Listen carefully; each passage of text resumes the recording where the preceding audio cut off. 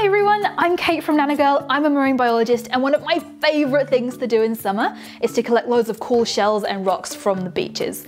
I've got an awesome experiment where you can see what minerals your rock is made from, and you might even get to see a rock fizz. So first of all, I have a rock. I collected it from Lake Wakatipu in Queenstown, and I have a coin. You can use anything that's hard enough to scratch the surface of your rock, because what we're going to do is we're just going to make a little scratch right in the middle. Okay, once we've got a scratch, we're going to need a way of looking really closely at what's going on the surface of this rock. So if you've got a magnifying glass, you can use that. I'm going to use my Nanogirl clip-on microscope. It's just going to go over my phone like this. And now what I'm going to do, and this is the fun part, I'm going to take a little bit of vinegar and just dab it right into that scratch that I made earlier. We're going to get really close to this rock and take a little look at what's going on.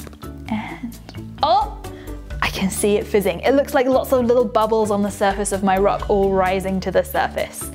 Now, that tells me that this rock has the mineral calcium carbonate in it. And calcium carbonate is also what shells are made of, like this cockle shell that I have from the beach.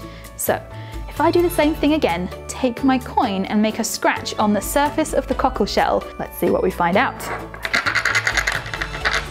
Okay, I'm going to put a little bit of vinegar on the surface of the shell, and let's take a look. Yes, I can see it fizzing again. Awesome! So this shell is made of calcium carbonate, which is also in this rock, and that tells me that this rock has got tiny bits of shell in it, and that means that this rock probably came from under the sea. You can be a rock detective and investigate where the rocks in the beaches near you came from. All you need is a coin and a bit of vinegar. Have a rocking great summer, everyone.